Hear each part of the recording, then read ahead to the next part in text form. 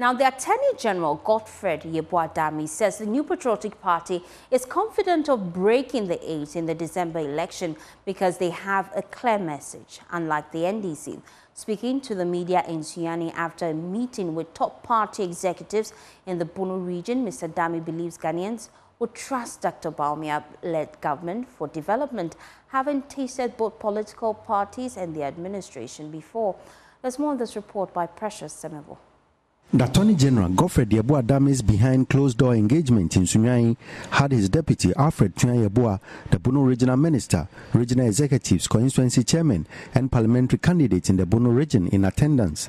The meeting, according to the AG, is to galvanize as much support as possible and whip party leaders in the region into action with door-to-door and street-to-street campaigns to ensure they spread the NPP's message ahead of the general elections. Mr. Dami, who donated motorbikes and T-shirts to aid the party's work in Sunyani, says the NPP is confident of victory based on their clear-cut messages for Ghanaians. Yeah, I'm very confident because our messages are quite clear, and the message of the NDC clearly cannot be seen. Even their main message of what 24-hour economy, they cannot even explain it themselves.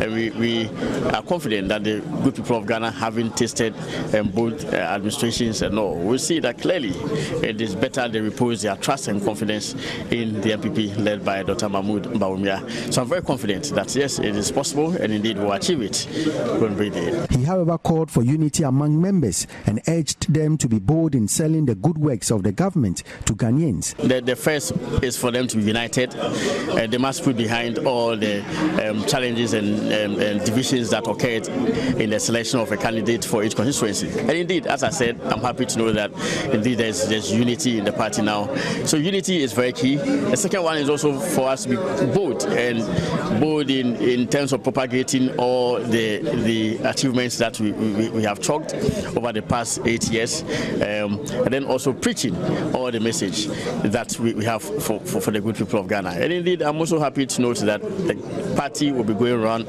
to exhibit the work that we have done in all the regions. And so at that point, each executive, each member must be bold enough to tell the NDC and all the citizenry, the entire citizenry, what we have done. And I think that will be very key so that the people of Ghana can vote wisely. Precious Semevo, Joy News, Sunyani.